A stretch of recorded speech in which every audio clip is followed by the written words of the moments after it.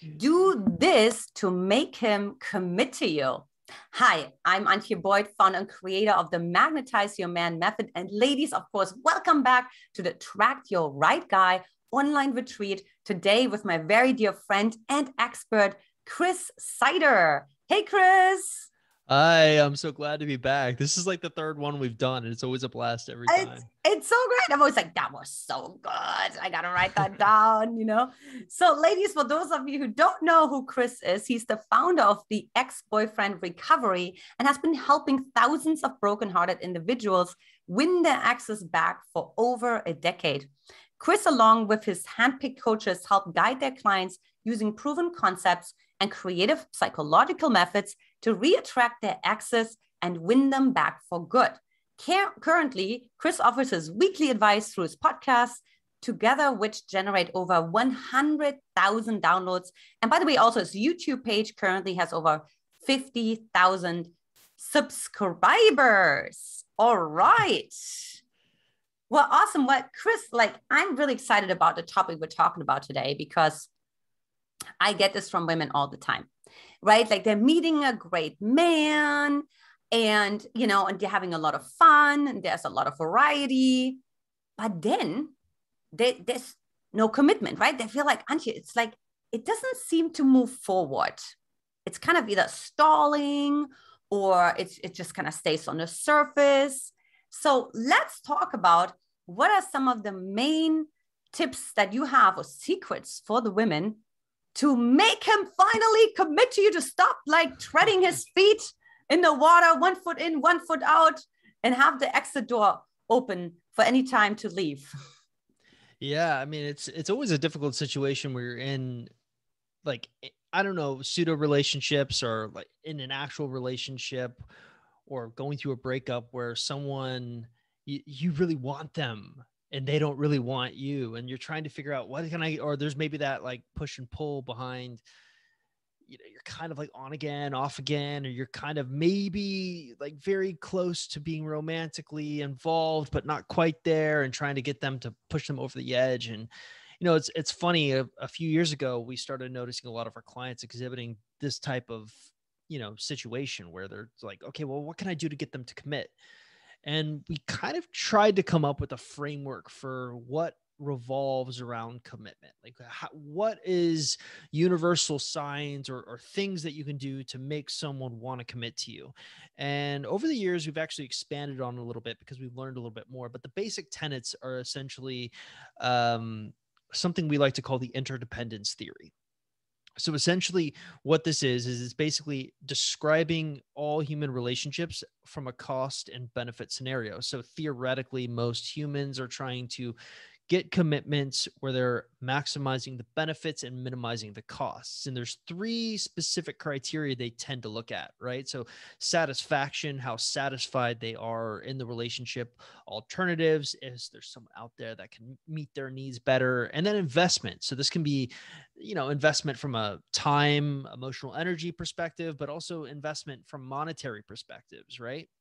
Now, what was interesting is when they actually studied, when scientists or psychotherapists studied this concept, they found that even if you were in an incredibly unsatisfied relationship, and even if you sat there and felt while you were in this incredibly unsatisfied relationship, there was someone else out there that was better for you, they still wouldn't leave their partners if they had invested a lot of time and energy. So if you're ever kind of looking or trying to understand, okay, which of the three tenets matters more, it would seem to us that it's investment. But when we actually started talking about to our clients, like, hey, if you want to because we mostly deal with breakups. And while most of the people probably listening to this aren't dealing with going through a breakup, they're just trying to probably get, the love of their life and, married and things like that. This can still apply because when we were dealing with people who were going through breakups, who were trying to win their exes back and trying to get their ex to commit to them, we found that when we explained this concept, it was like the light bulb went off. Like, oh, he mentioned how unsatisfied he was in our relationship, or how, I was too focused on my career and neglected that and didn't invest enough time. But what's interesting about it, to us at least, was even if you did everything perfectly, it still was not necessarily enough to make someone want to commit to you. So ultimately, it's kind of like, this is the how. This is the reasons for why people commit, but it's not necessarily how you get people to commit. There's a different set of tenets that we found that works from that angle. And usually that's the Black Friday method, right? So it's literally scarcity, urgency, fear of loss. Those type of things seem to work the best to get commitments, but how you implement them is sort of important. So, I mean, I think the obvious one people like think of when they think of fear of loss is, oh, well, I just need to make my person jealous. That's not what it is. What it is making them realize that you will not wait around for them forever, that you are a hot commodity and there's only one of you. And there needs to be sometimes an urgent reason to make them want to commit. So theoretically, if you combine these, all these concepts together, you have maybe the cocktail of what it takes to get someone to commit to you. And there's probably more. That's the beautiful part about this. It is a science, but there's also an art aspect where we're learning more as we go. So those are the basic core fundamentals. Wow, this is so interesting. I love that you make distinctions that I never thought of, that the reason why someone is doing something is not like how you can actually then use it, right? Because that's what a lot of women do. They may read something in Cosmopolitan and they're like, oh, then I'm just going to apply this and then it should work, Yeah. right? Mm-mm. And I think Yeah. also what you were talking about the Black Friday method also speaks to the evolutionary standpoint as well, right? It really speaks to that like competitive scarcity Yeah. of the male brain. Yeah. That's kind of the beauty of it. We really found that even if, because at first when we learned about the interdependence theory, the satisfaction alternatives investment, the basic tenets there, we just would peddle that to all of our customers and clients and like, this is what you need to do, this is why they're not committing. But after getting the data back, we were like, oh, there's something else involved here. The beauty of it is a lot of the big, huge, amazing things that we actually learn by mistake. What I mean by that is, when interviewing success stories, people who are succeeding through our program, we actually learn, hey, this person's doing this. And then we are able to notice, if you have a lot of success stories, what are the patterns? And we noticed the patterns was sort of that Black Friday concept. Because if you really think about it, Black Friday, it's just a normal Friday. It's after Thanksgiving, right? But what makes it special is all the deals, right? And what really makes it special is, okay, you get this 50% off thing, but there's a limited amount of, product, and it's going to be competitive, which obviously gets you into like this competitive mode, to your point. And I guess the beauty of it is most women, I don't think, realize they almost need to look at themselves from a commitment standpoint where they have to kind of be willing to lose the guy. And I think that's the challenge. I often say to my clients, you got to be willing to lose the guy to get the guy. And if you're not there emotionally, that's where you need to start, I think. Not with the satisfaction alternatives investment. I think it's really getting to that mentality where you're like, okay, I'll be okay if I don't get this one person back. You're not going to put them on a pedestal, so to speak, bring them back down to your level. And that, of course, begs the question, right? How do you stabilize, especially most women that come to me are like more on the anxious scale. Yep. So the thought of losing someone that they actually have right now, so they would almost like create it, right, is unbearable. So where do you even start with that, Chris?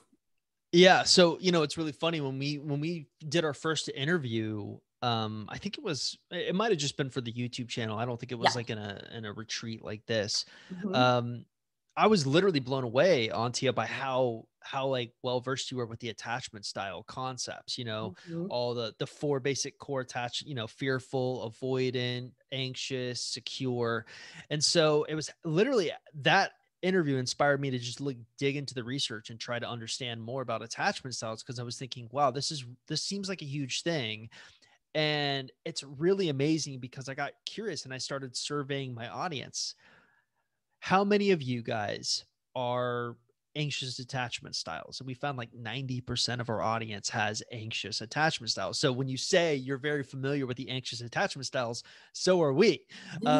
So the challenge, of course, is like, well, how, like the anxious attachment style is going to be the type of person that literally will not be able to take someone off a pedestal, and their world is not right until they can fix this, and they get that relationship aspect of their life fixed. The key is you have to really sit there and I know for a fact you tell this to your audience. So this is just probably going to be me reiterating all the things you already say. You need to start mimicking and become more secure in your attachment behavior, because a secure person is not going to necessarily look at it like the end of the world if they don't get this one person back. And it sounds kind of counterintuitive, making this mindset shift to where you're sitting there and thinking, okay, it's not the end of the world if I get this one person back. But if you do get to that space, weirdly enough, that's usually what attracts the guys. But we also do know that anxious attachment styles and avoidant attachment styles are often drawn together, right? And this is usually this is like the prototypical relationship that we see in our breakup business, right? Because most of our clients have anxious attachment styles. And then when we quiz them, we ask them, well, okay, well, what do you think your ex's attachment style is? Avoidant. Almost like fearful avoidant or avoidant, but avoidant is always there, right? So then I started diving deep into avoidance and trying to understand what makes them tick. And probably the most insightful piece of advice I can give to anyone trying to understand an avoidant, if they have anxious attachment style tendencies, it would be this. An avoidant does not necessarily go through a breakup, or they don't go through their avoidance stage the way you would necessarily expect. So what we found in our business was avoidants tend to be in love with nostalgia. So they actually, a lot of people think, well, someone when they're in their avoidance stage, they're not going to miss me. That's not necessarily true. We found literature that actually backed this up, but basically avoidants don't feel comfortable missing you until they feel like there's no chance they can get you. And then they give themselves permission to miss you. And so oftentimes we found by literally consulting, like, hey, this is why it actually takes a little bit longer than you would expect if you have an avoidant ex, because they don't begin to have that nostalgia until you've exhibited more secure behaviors. And a secure type of thing to do after a breakup, or when you realize a guy is maybe not into you, is to actually pull back and start looking at other options. And then all of a sudden you may get a text from the avoidant like, hey, how are you? And usually that's during their nostalgia stage. So there's all these other elements. It's the best analogy I could probably give you when you're looking at making a man commit is it's kind of like a spider web, right? So if you tag on this one aspect of the spider web, all these other things get impacted. So you have to try to find this delicate balance behind all the levers you're pulling behind making a man commit to you. So I just basically went around in the circle and I forgot what we were talking about, but hopefully you got something out of that stream of consciousness. I love it. No, because we were talking about how does the anxious woman actually go about like applying Right. that concept of I'm okay to lose the guy. Right. That's Right. the most So devastating experience that they could ever have. yeah. Yeah. I mean, I think probably the only thing actionable that I could give you to do is this concept we tell our clients called the Holy Trinity. It's not biblical or religious or anything like that. But basically, we find that people with anxious attachment behaviors focus way too much on the relationships portion of their life, right? So what we try to do is we try to tell people, try to divide your life up into three main portions: health, wealth, and relationships. And this is very basic. I mean, it's a lot more complicated than that. But if you're able to just do these basic things, what you're ultimately always trying to do is balancing each element, right? So you have an equal amount of time you're spending worrying about your health, your wealth, and your relationships. Now, what we tend to find with people who are anxious is all of their focus goes into the relationships portion of their life. And when it's not going well, what it does is it negatively impacts the other portions of their life. And then they just begin to get more anxious or more depressed or whatever have you. So as odd as it sounds, maybe one of the smartest things that you can do if you're finding that you're kind of like this, you're focusing so much of your elements or your time onto the elements of relationships, like focusing on the relationship with the guy that doesn't like you, or your ex, or whatever the situation is for you.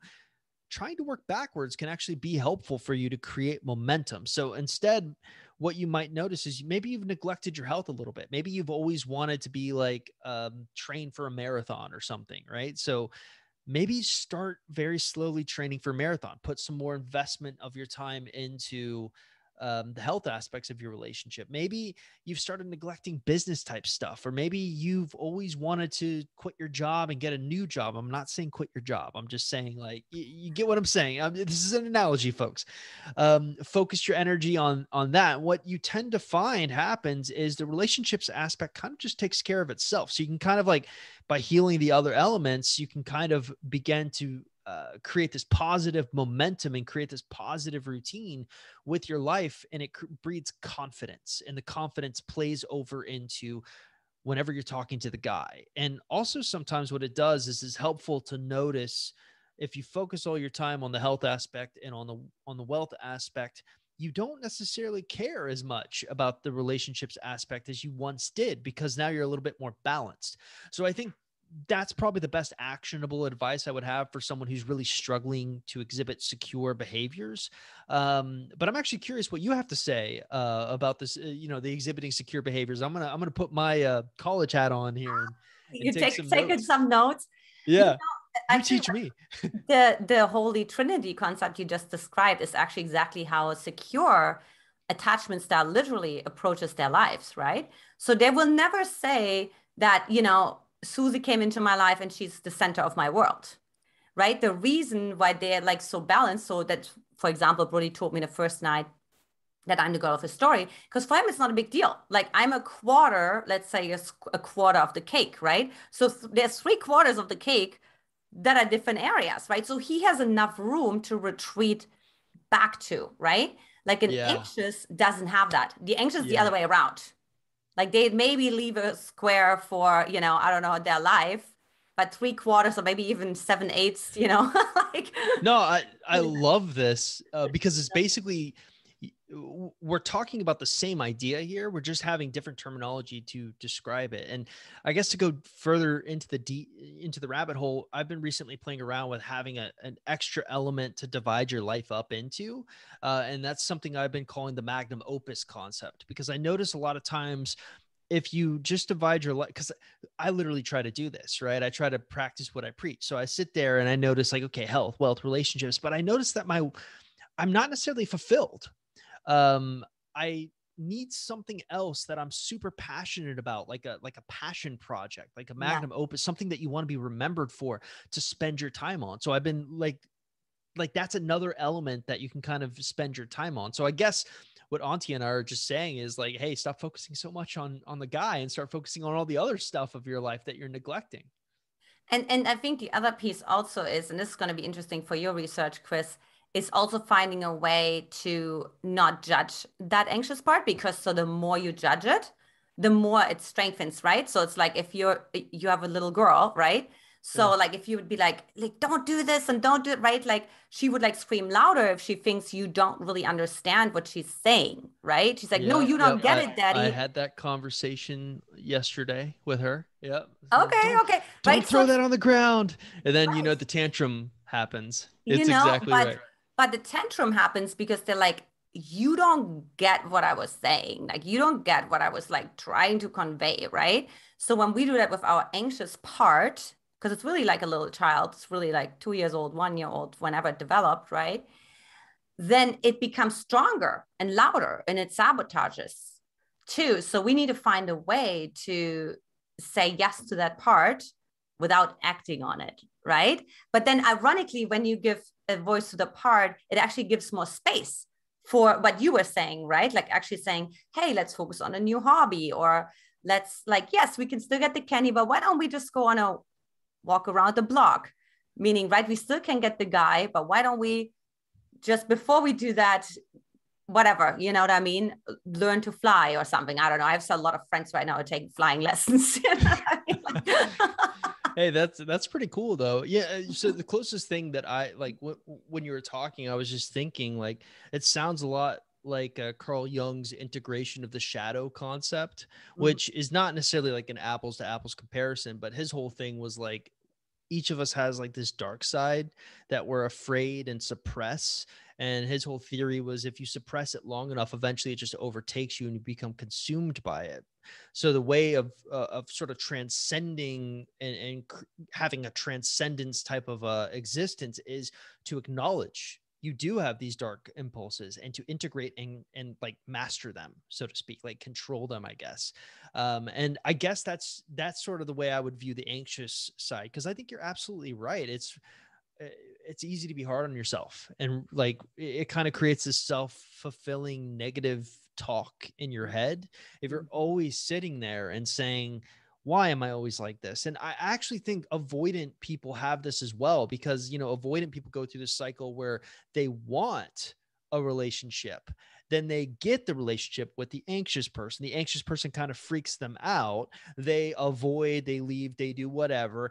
And then they're back at the beginning where they want a relationship again. But they're saying, why is this always happening to me?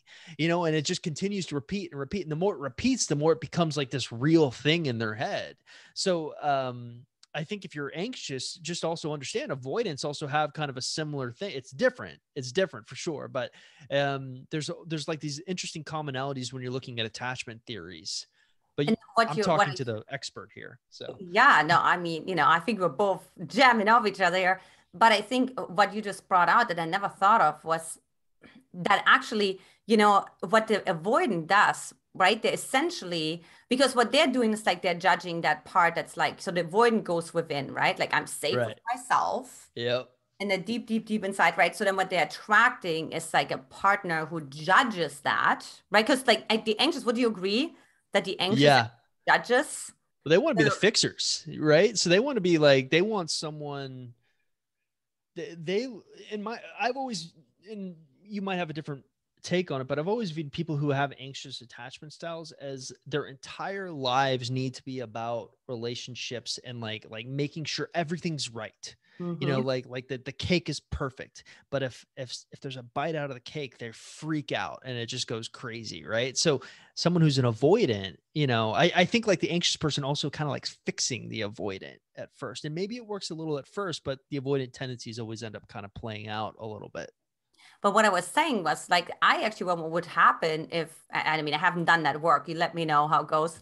But if you would actually take an avoidant and be like, oh, hey, so what are you judging yourself for? Right. Like, so my husband has like some avoidant tendencies. And so one judgment is like, oh, I should be more social, or I should have said more this, right? So I wonder if the avoidant would not judge themselves for it, that then they would actually make more space to bring in a secure, right? Because a secure is non-judgmental for the most part, right? A secure is like, you do you, I do me, I'm cool either way, right? Like there's naturally more unconditionally loving versus the anxious is like taking everything personal, right? And it's like judging even more. You withdrew, you're not social, you're not an extrovert, or you're not like all those things, right? So I wonder, I don't know. I Yeah, have to look at the research it, there. it's interesting. I mean, it's something I've only tried to consider it because so many of my clients' exes are avoidants. And so oftentimes when I'm interviewing them off camera, I'll say like, hey, did you ever have like when they get them back, did you ever have a chance to like sit down and like literally dive deep into what was going on in their head? And oftentimes some of the most amazing things you'll hear that you're not expecting, like, that self-fulfilling thing that you're talking about, like the judging of the avoidant tendencies. Why am I always doing this? Why is this always happening? It's pretty common. So while I don't necessarily think either of us have the research to back it up, I think our hypothesis has been proven true, at least in the small sample size that I've interviewed, which is really interesting to consider. So And yeah, then of sorry, we're course, just jamming off, I kind of got away from the commitment thing. Yeah, ladies. So this is how Chris and I hang out. You know what I mean? Like, so, but I mean, if you think about it, right? Like, then what would happen if, and this is, I think, what actually practically happens, right? This idea of like, okay, so if the anxious starts to heal herself, right? So she's no longer judging the avoidant, which that was in my case, for example. So I was healing that more, moving more towards secure, and then actually holding space for my husband who's like when he goes into within, right? Like how can I actually support it? So for example, we call it he's sitting in the tree. So that's like when he's filling up his avoidant part, it's all by himself. He locks the door. I need to ring the bell. Okay. Yes, he has a bell on his office door. Okay. And you know what I mean? But it's like this idea, right? Like, how can we actually support each other? And then in turn, he knows, like, when he leaves, he's going to tell me, I love you. He's going to be like, you know, is everything okay? Right? Like, he knows, just little check-in that this anxious part inside of me appreciates, right? Like, but both moving more towards secure. So that would be how this would practically actually look like. What do you think about that, Chris? I think a lot of what you're talking about is really having deeper conversations involving trust. Because if you think about it, like the story you just told, where like, okay, he's got some avoidant, he's mostly secure, but he's got some avoidant tendencies. You're mostly secure, but you have some anxious tendencies, and those parts of you don't necessarily always go away. So you've learned to communicate, and it takes an incredible amount of trust to be that vulnerable, especially for someone who's an avoidant, you know, to basically explain like, hey, this is something that I do. And also for you to explain like, well, you know, when you do that, I'm happy to give you space, but if you give me like a little something that will hold me over, and like, you know, and that delicate type of trust, I think it really has more to, like, what you're talking about has more to do with how you're having conversations and building that level of emotional intimacy. You know, at least that would be my take on it. Because I'm dealing with people who are not very trusting, right? So the big thing is like rebuilding trust and things like that. And it's incredible how something that seems so simple, like anyone listening to this is probably listening to us and being like, oh, this seems so simple. Yet when it comes time to implement, it is not simple. And it is really scary to be vulnerable, even though it sounds ridiculous when we kind of like, okay, like all you're really saying is like, yeah, every once in a while, it's nice to know that you acknowledge that anxious side of me. That is so simple to say, but when it's you and it's your personal stuff, I mean, it's so hard to be that vulnerable. And I think it really takes a lot of confidence to be okay with being that vulnerable. So I guess my take on it was that's the place you should start. You should be like that confident to get that vulnerable, because you know, once you're that vulnerable with Brody, it makes him want to be more vulnerable too. Cause it's just kind of like beautiful give and take. So again, we're off the beaten path here, but yeah. What you're really saying is like, really the anxious as well as the avoidant, right, want to break out of their cycle. They do, right? Yes. They are. If they're, so this is an interesting question. Sorry. Do you think right, yeah. So here's my question for you, Antia. Do you literally think, I'm just brainstorming, they want to break out of the cycle, right? But do they have to acknowledge that they are in the cycle? Because I noticed like there's two types of people. There's people who don't realize they're in this cycle. They don't really give it enough philosophical thought to realize it. And then there's the people who do realize it, but can't stop it. Do you think it has to be I would one or say the other? definitely for the anxious, I had to be aware of it because I had to see what my payoffs were, right? So like running my anxious part gave me, you know, oh, this feels familiar. Oh, I get to connect with myself. Oh, I get to call my girlfriend and be like, you know, right? Which builds up my oxytocin inside of myself, talking to my. Now, it's going to be interesting to actually see from the avoidant. What I can say is I have a client who just got into a very successful relationship with an avoidant. And he actually said that him becoming aware of that he is avoidant, right, made all the difference, right? Because now he can see himself be like, you know what? In the past, I would have just walked out on this conversation right now, but I see what this part wants to do, and I don't want to do that anymore. I mean, he literally told her that, right? So that makes me believe like, I think they do need to be aware of. I remember when Brody had some avoidant men come to him when he was working with men. He's not doing it anymore. They were really like, you know, I've been avoidant. Now I'm 40 and I'm single and I'm not married and I'm successful, but I have nothing.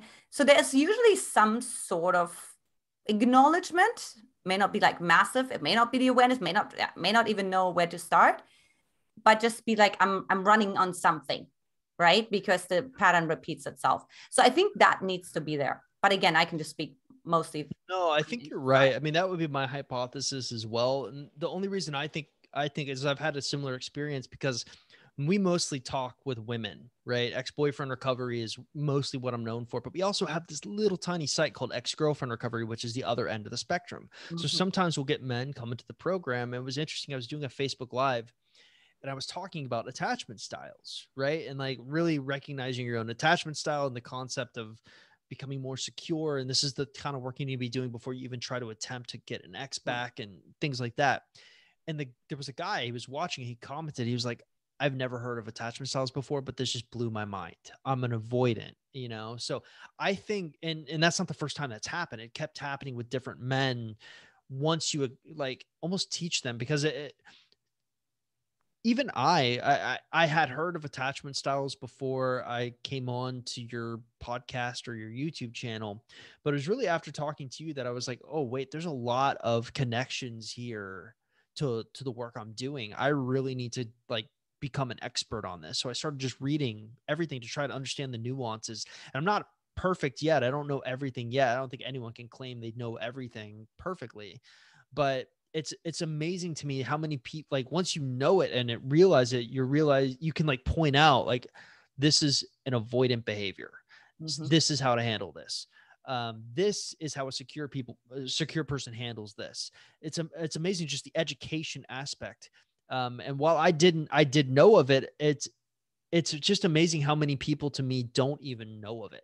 Like so many people go into relationships without even understanding the concept of attachment styles. And to me, I think, and while we have gotten a little off of the commitment aspect, I think it is really important to figure out your attachment style, your partner's attachment style for a commitment, because Absolutely. if you're anxious and your partner's avoidant, you need to recognize their avoidant tendencies. But where it gets challenging is how to have a conversation with them to educate them, because I noticed it's kind of a shoot the messenger type situation. Like they're not going to take you seriously if you're like, well, you're just being avoidant. I'm going to give you some literature here to check out like your avoidant tendencies so you can work on that. It's almost like they need someone else to tell them, or they need to come up with the need or the want to learn about the attachment styles. So I think that would be actually an interesting thing to breach, you know? Well, think about it. So just by definition, right? Like the avoidant will not go first because the avoidant needs an emotional roadmap. Okay. Right. There's a high level of disassociation going on. So what worked for me is actually leading by example, like calling myself out, right? Telling my husband, by the way, I have something called, because you may not know about it. And I mean, I was a little lucky because he trained men and all the things. So I knew he had some psychology background, and but I'm like, I still didn't assume that he knows it. But, just so I have this anxious attachment style. This is how it shows up, right? To also be like, okay, you have this attachment style, right? But what does that mean to me, right? So what that could mean to you is like, I start acting weird, or I just withdraw, or I just start to become insecure, or whatever it is, right? So like always calling myself out, or being like, hey, I wanted to sabotage you, or or say with this ring, I set you free, because that gives so that's a little bit the beauty of the anxious, right? They're so in tune with the nuances that that's actually a gift to the avoidant, because they're not like that at all, right? There's like everything is completely hidden. They have no map inside of themselves emotionally. I literally could talk for hours. I know. We're like, stuff. It's like, hey, and this had everything to do with commitment. You know why? Because nobody can commit to you if you don't acknowledge and accept your anxious attachment style, right? So if I would be like, no, I'm secure, I'm just, I'm not anxious, right?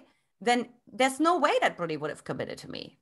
Like, there's no way that it would work out, because the anxious part would have said, like, that's a bunch of baloney. I'll show you otherwise. It really goes. No, it really goes into something that I find people have the hardest time doing, which is extreme ownership. Absolutely. And being completely honest with yourself and being like, yeah, I have some severe anxious tendencies and I need to work on those. Most people recognize it, but they don't take ownership of it. And I think it's important to understand the distinction. So like Antia is just basically saying you need to take ownership of it, own it, and then you'll be able to like see more easy commitments potentially happening. So let me ask you this, Chris, like, I always love great stories So do you have a story of a woman that you worked with where, she was more on the anxious side of things and she was able to move more towards secure as a consequence of you actually starting, to understand that and have even like the man commit to her, who knows, since we have that topic. Yeah, so I've got a ton of stories of the other thing happening where they don't fix themselves. So that really Yes. goes into the extreme ownership aspect. But the beauty of this is ever since we talked, I updated my program to include or acknowledge the attachment styles and the importance of this. So, like I said, most of our clients are trying to get their exes back. So there's this period of time after they go through the breakup where we implement something called a no contact rule. This is where you cut off all communication. There's some situations where that you can't do that, but let's just take a general situation. Cut off all communication. What we used to think was, oh, this is like a reverse psychology thing. It will make your ex miss you. You just, like stop talking to me, and it kind of creates this reactant psychology. But what we really learned is what you do with that time is important. And we found that the people who are able to outgrow their exes get to this place emotionally where they acknowledge, hey, actually, I've got the thing. So, Chris, of course, I always love good stories. So, do you have a story of an anxious woman who you were able to help to actually find more, acknowledge more that she's anxious, perhaps, or starting to move more towards secure in her own resourcefulness, and then, have success in that journey? Yeah, we've got plenty on both ends of the spectrum. So I want to say that I'm not some sort of miracle worker, because I think a lot of times people go into the program expecting me to have done all the work for them, and I have done all the work from a research perspective and like figured out like this is what's going to work the best. But you still have to do the work, and that's the rub, So the beauty is, one of the things that I am most proud of is the ability to basically sit down, have honest conversations with women who are able to be successful and try to figure out what they're doing. So oftentimes the big thing that we've learned through interviewing women, just hundreds of women, is how they were able to outgrow their exes, because we're dealing mostly with people who want to get their exes back. We find we've actually got closer to a 70% success rate now, which is really, really good. And we find a lot of the people that quote unquote don't get their exes back after going through our program just kind of choose not to get their exes back, which we certainly consider a success, but we don't include it into that 70% metric. But I'm getting off the beaten path here. So what's interesting is the protocol typically when you're going through a breakup that we recommend is you go through the breakup. You're usually really anxious. 90% of our clients have anxious personality types. Their exes tend to be avoidant personality types. So we tell them to do the scariest thing in the world, and that's to cut off all communication via the no contact rule. Now, the no contact rule is usually like a 21 to 45 day period where you're cutting off all communication. You're supposed to spend it working on yourself. And when we say working on yourself, it's basically acknowledging your anxious tendencies, trying not necessarily to get rid of them, but doing some of the things that Antia and I were talking about before, which is like realizing too much of the cake or too much of the pie is dedicated to your relationship. We need to kind of like make that a normal 33% slice of the cake and, balance everything else out. And we're noticing that the people who are able to do that end up really changing their lives because their outlook is completely different. They start recognizing, wow, I was so anxious. I blew up their phone 50 times. I left 500 voicemails. That's not real. I'm just, over exaggerating. But the point is, they're realizing when they have these urges and stopping them and pulling them in. So it kind of goes, I would actually argue most of our success stories end up going through that process where they are not necessarily changing their entire attachment styles, because I think it's more of like a percentage, like they're able to exhibit 80% secure behaviors with maybe 20% anxious behaviors. Because as your point, I don't think it ever necessarily goes away. I think there's urges every once in a while. I mean, we can argue about that. We're finding though that a lot of our success stories are, but it does take time. And maybe the big challenge that we're having right now is actually the sustainability of it, because I think a lot of times people forget to keep doing that type of internal work once they have their goal, once they, I guess for your audience, like get married or find the guy of their dreams. The work doesn't stop. You still are supposed to keep consistent. And maybe the simplest analogy I can give is it's like literally working out, right? Like you keep working out if you want to stay in good shape, but if you stop working out, well, you're not going to see a loss immediately. It will take some time, but if you never work out again, guess what? You're not going to be as in great shape anymore. It just takes work. So hopefully that answered your question. Yes, totally, totally. And Chris, for the women who are totally enticed, which I would be if I was single, what's the best way what's like a free gift that you have for them to start to continue on this journey with you? Yeah. So our website has a number of like free articles and everything like that that you can read. But probably the place I would start for most people who are at least going through a breakup and just want help through that, is to actually go to our website and take what we call the X Recovery Chances quiz. We put together this like 2-minute free quiz that's designed to basically tell you what kind of chance you have of getting your ex back. And then after that, we send you like this free video course of like, hey, these are the basics you need to keep in mind. And then we introduce you to a couple of our products to see which one's the right fit for you. No hard feelings. If you're like, I don't want to buy anything, we have plenty of free articles. So I think Antia might put We'll a put link that in the right below. description That's or right. something. You can Mm-hmm. just check that out. And it's a free quiz, takes 2 minutes to complete, and you'll at least get some information on your last relationship. Oh, awesome, Chris. Wow, it's been such a pleasure to jam with you. It's like so fun. Ladies, you literally see like how Chris and I like always just hang out before the interview. So like you got an Yep. inside look that's really rare, you know? And thank you so much for being here, Chris. And for the ladies, I'll see you in the next interview. Take care. Bye.